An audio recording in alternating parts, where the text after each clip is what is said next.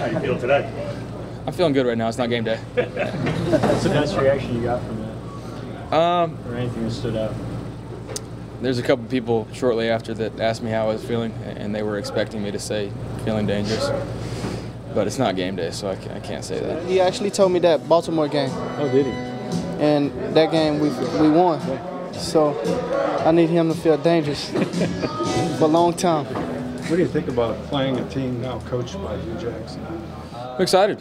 Anytime you get to play somebody that you're familiar with, that's always fun. Whether it's former teammates, former coaches, people in college, recruiting-wise, or that you met through camps, different stuff like that, I think that's always fun. It's got to be weird it happened so quick.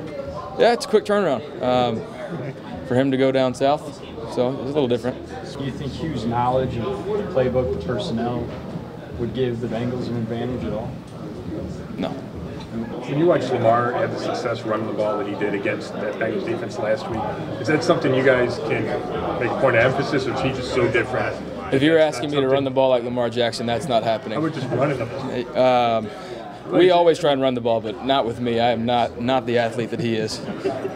I would love to do that, but that's God-given talent that I don't have.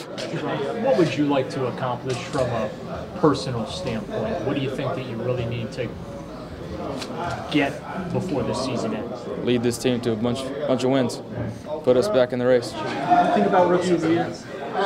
No. You know what? I've always said the individual accolades come if your team's having success. So if we take care of business down the road, we'll see. But right now, we got to take it 1 week at a time.